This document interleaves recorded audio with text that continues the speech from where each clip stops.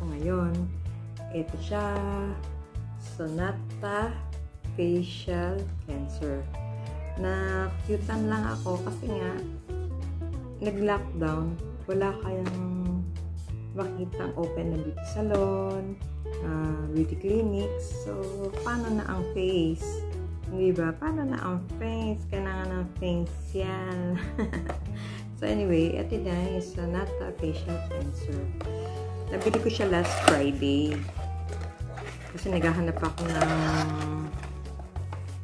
facial brush. Ang dami ko na nakita facial brush. Pero yung iba kasi mura, may mahal. Tapos ito, sa isang shop ko na itong nakita. So, ito siya, Sonata Facial Cleanser.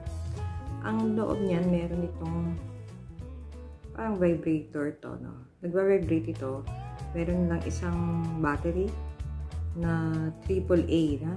One battery lang, AAA, para magamit ito. And, meron siya. Ito yung facial brush niya. Ang ninipis.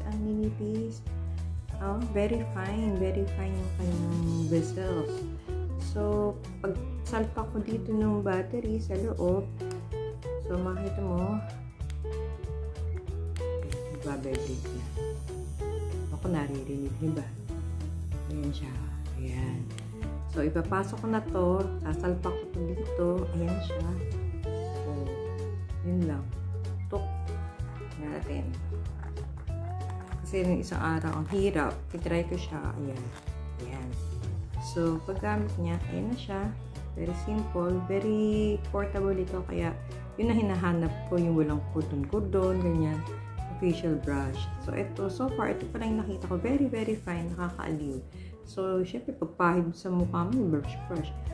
Malambot. Hindi yung very harsh. You know? And then, ito. So, on mo lang siya dito. Nakasimple. Simple lang. So, pagkalagay mo dito ng cleanser mo, so, i-apply mo na siyang ganyan. Ganyan. Then, if you are not planning to wash or cleanse your face, at gagamitin mo lang ito for the eye massager ito. Eyelid massager ito. So, nagbabibrate siya. Pag-apply mo naman ito, ganito. For example, may nilagay na ako kunyari dito na eye serum. Tapos, i-apply mo lang siya dito, ganyan, pataas. Then, it will help tighten yung skin dito. Ganyan. Wala akong nilagay pa. Dinidemo ko lang. Ganyan. So, ito, naaliw lang ako. Pero, ang sabi ng friend ko, parang high-end, pero medyo mahal yung pagkakabenta nito. Mahirap kasi maghanap dito ng gamit sa totoo lang. So, talagang sinadya ko lang tong bilhin.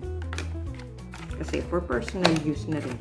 Tsaka yun ang gusto ko, yung ganung klaseng bristles. Kasi yung iba na nakikita ko, pagka gastado na itong brush, yung bristles, tapon mo na or papalitan. Ito, wala na replacement. Siguro tap na rin. Kaya, kailangan ingatan na lang. So, next, naman, pakita ko sa inyo kung paano ko talaga ginamit. So far, ito, unboxing pa lang naman ito. Kaya, salamat sa panonood. Thanks for watching. Bye!